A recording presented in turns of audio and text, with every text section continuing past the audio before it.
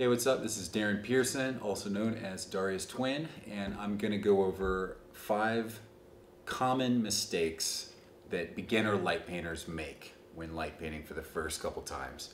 And I'm going to assume that you already have a camera, a tripod, a light source, a remote, all the basics. Maybe a headlamp, maybe a high-powered flashlight to get a focus.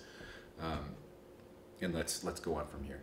So number 1, beginners may not understand the difference between 30-second exposure time and bulb mode, but any modern light painter is going to know the difference between bulb mode and a 30-second exposure time.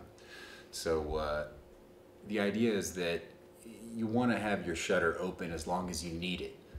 So if you're light painting a bunch of things and it stops at 30 seconds, but you're not done with your drawing, then only a quarter of your drawing is going to appear in the lens. And this is problematic if you're doing multiple figures, or say like you have a vast distance to cover. You're running over to this place that's 50 yards out and you start light painting something and, well, it never came out because it took you 30 seconds to run over there. So my advice is to get familiar with bulb mode for your camera. Not all cameras have it, and you want to seek the cameras that do. A lot of the Sony ones do.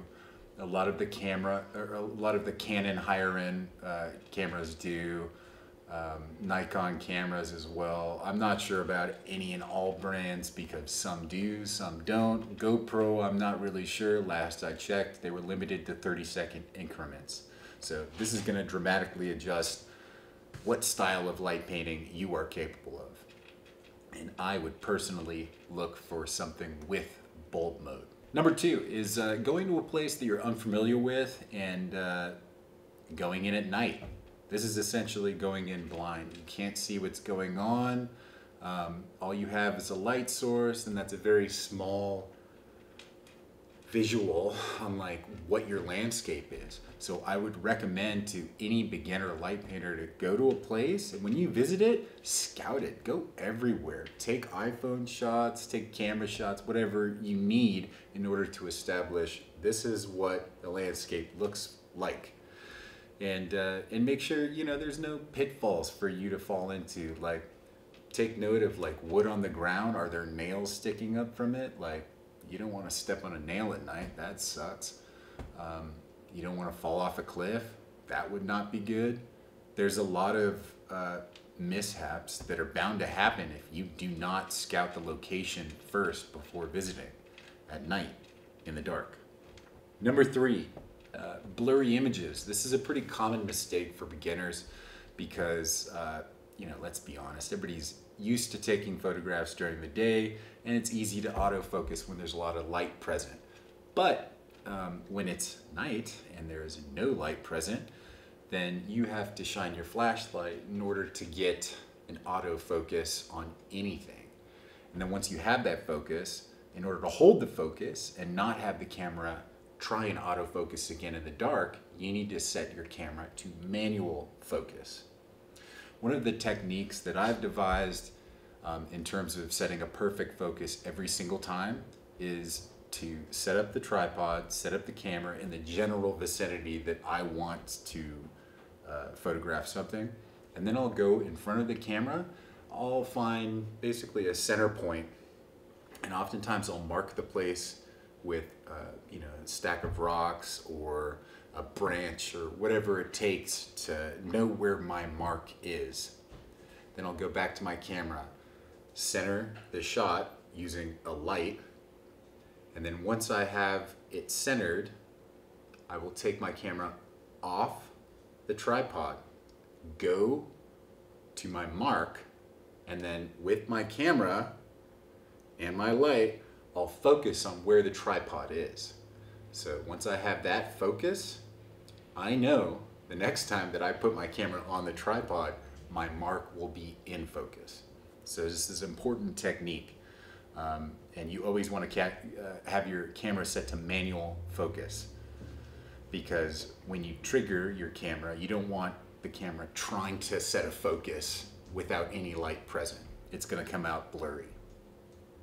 Let's move along to number 4, blown out images. So a common mistake for beginners is like you're taking a photo and say you're in the city or something and there's tons of street lights present, and you go back to your camera after a long exposure and then you go, wow, it's all white, it's blown out. You know, there's no detail in this shot because I overexposed it.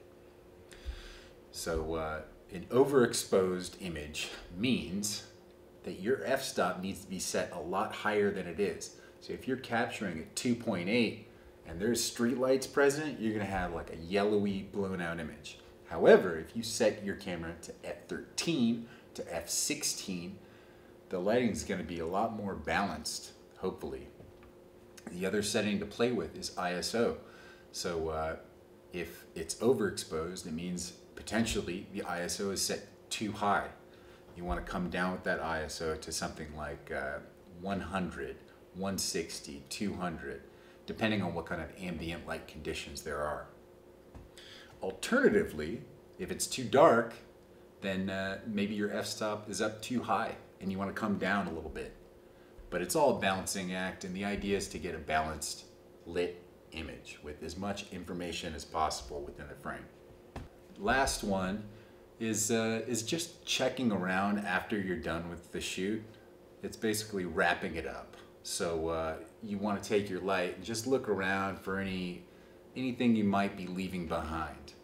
If you lost your remote, or say you dropped something along the way, like now is the time to look for it, pick it up, make sure it's in its bag, and just not leave anything. You can't leave anything.